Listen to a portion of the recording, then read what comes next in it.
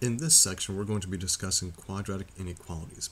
Now, one of the big properties that we had for linear inequalities was that if you multiply or divide both sides by a negative, the inequality symbol flips around. Well, that's going to be true for any inequality. Now, quadratic inequalities, there are a lot of different ways we have of solving them and showing what their solution set is. So, let's first talk about what a quadratic inequality is. Naturally, it's going to be something that looks like a quadratic. Ax squared plus bx plus c, and let's say less than 0. Now this less than could also be greater than, less than or equal to, greater than or equal to. It just has to be an inequality. Okay. So one of the big things that helps us out here is knowing what the shape is for something that is quadratic, right? Quadratic means the squaring shape. It's the squaring function, the parabola that we're going to be talking about much later this semester. But it's something that looks like this, right? Now, when we graph this guy, he could be pretty much anywhere. But for the examples that we're going to be seeing with quadratic inequalities, as long as a is positive, so let's make a note here. So this is if that lead coefficient is positive, that's the shape that we take. Now, we're going to be looking at where this would intersect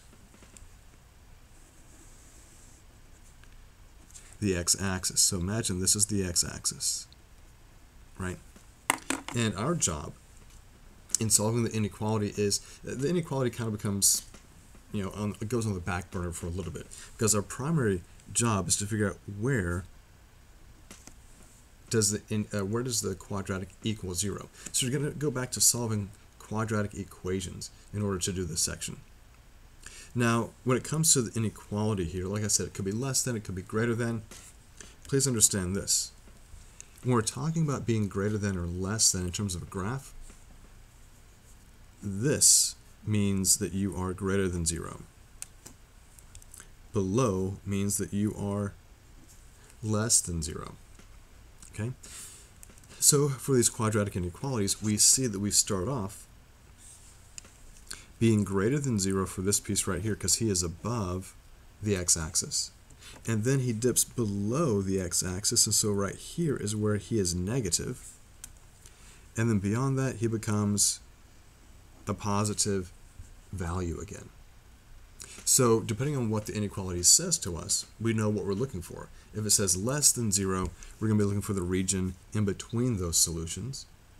If it says the quadratic needs to be greater than 0, we're going to be looking for these two sections that are going to be going on the outside. So let's take a look at an example so we can understand what's going on here. Let's see if we can make things easy for us. Okay.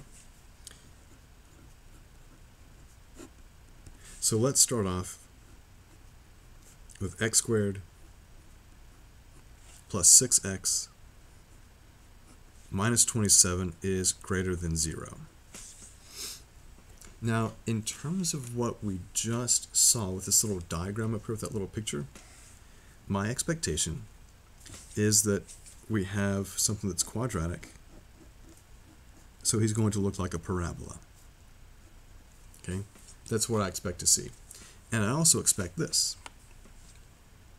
I expect it to intersect my x-axis in two spots, here and here.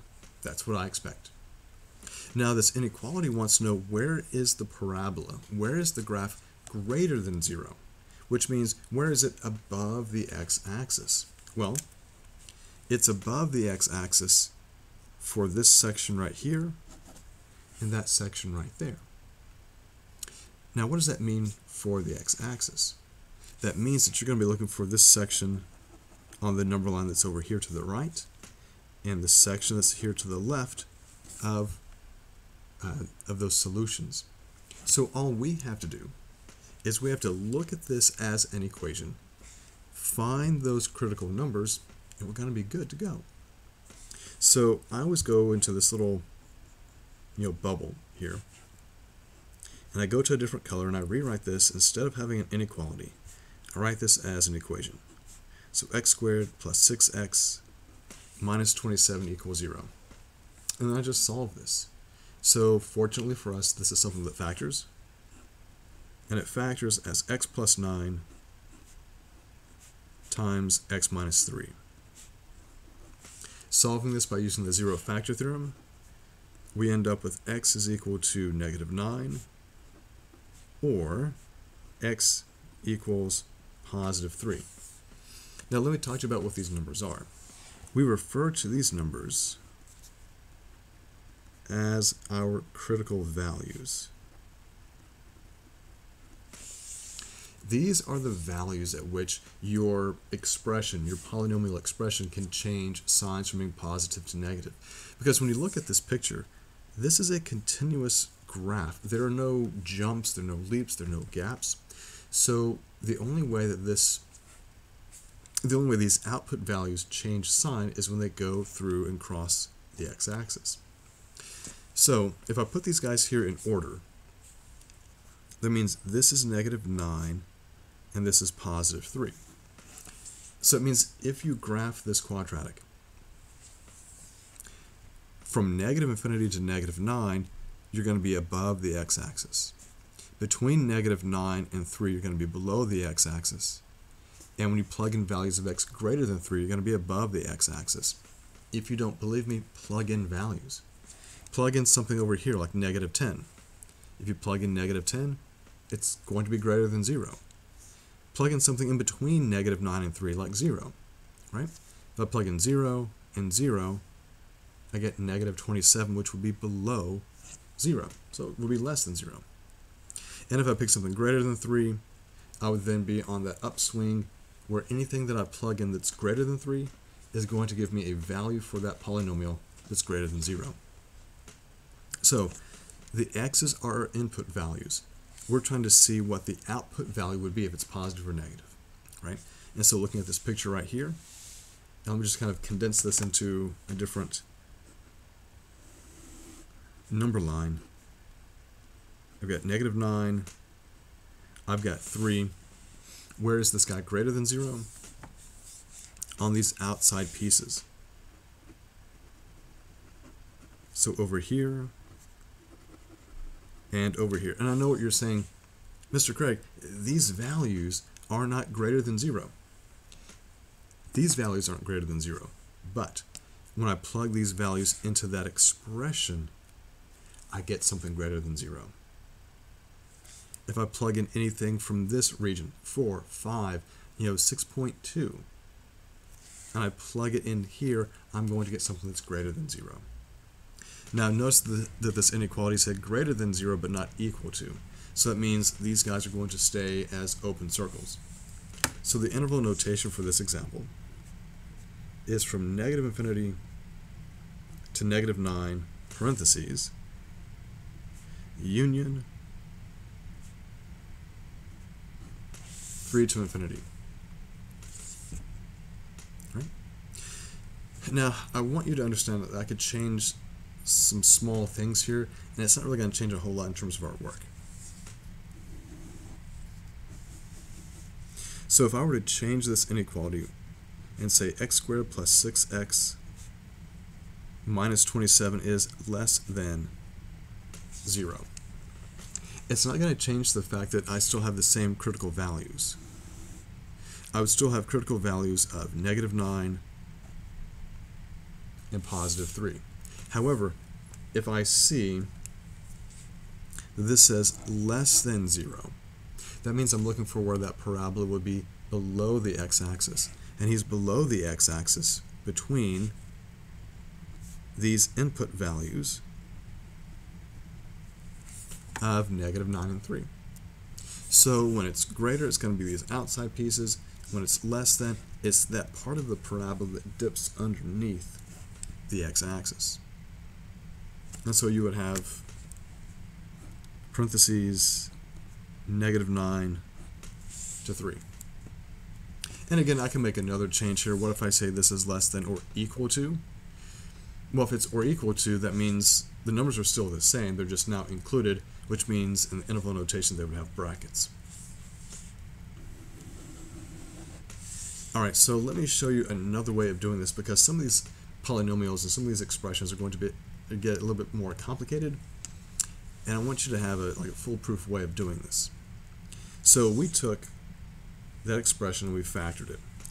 and we could break it down in terms of the two factors, x plus 9 and x minus 3. And so what I'm going to do here is what's called a sign table. And what I do is that I look to see what sign I get from each factor individually, and then what happens when I bring it all back together. So here is my setup. I have two critical values that we have already identified because we already knew the factors. Those critical values happened at -9 and +3. All right. So here's what I need you to understand and remember about these factors. Think back to how you used to graph lines using that slope-intercept form.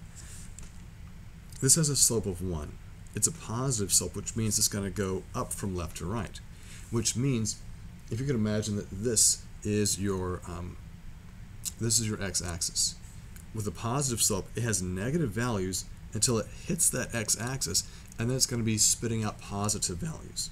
So it's below, and then it's above. Well, we want to know, where does it hit the x-axis? What makes it equal to 0? Well, we already know that because we have already identified these critical values. See, x plus 9 is equal to 0 at -9. So I'm going to write 0 right here. And you think back to the example I just did. Here is your x-axis. If I plug in values that are less than -9, you're underneath it, which means you're getting negative output values. But then you're going to cross at -9, and he's going to be positive the rest of the way, which means for any value that you plug in any of these other intervals, it's going to be positive. The only time that this guy is going to be 0 is going to be at -9. Other than that, he's going to be positive on one side and negative on the other. And as long as these guys have a positive coefficient, they're going to go negative, 0 at the critical value, positive the rest of the way. Look at x minus 3.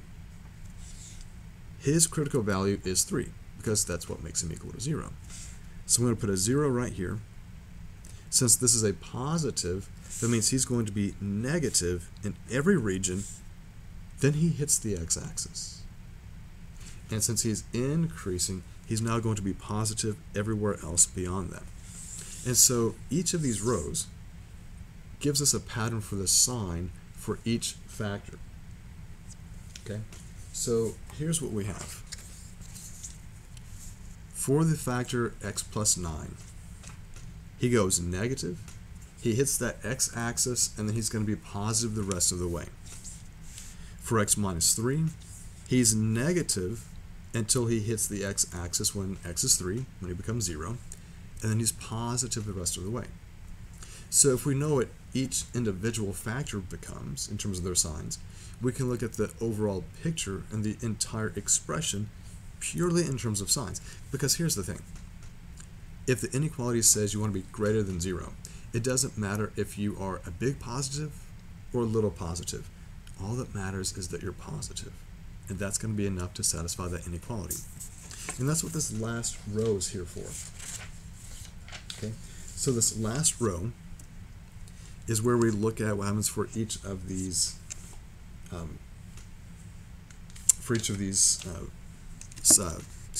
intervals. So right here, in this region that's to the left of -9, you would have a negative factor and a negative factor, so two negatives would multiply to give you a positive. In this middle region, you've got a positive and a negative factor, so that gives you a negative. And in the far right, you have two positive factors, so these guys multiply to give you a positive. So this tells you the pattern of this sign. Now, we already knew what it was going to be because we know what the picture is because of past experiences with x squared.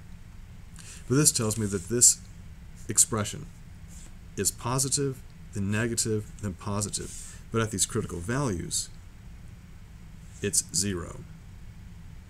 Think about this. 0 times negative is 0.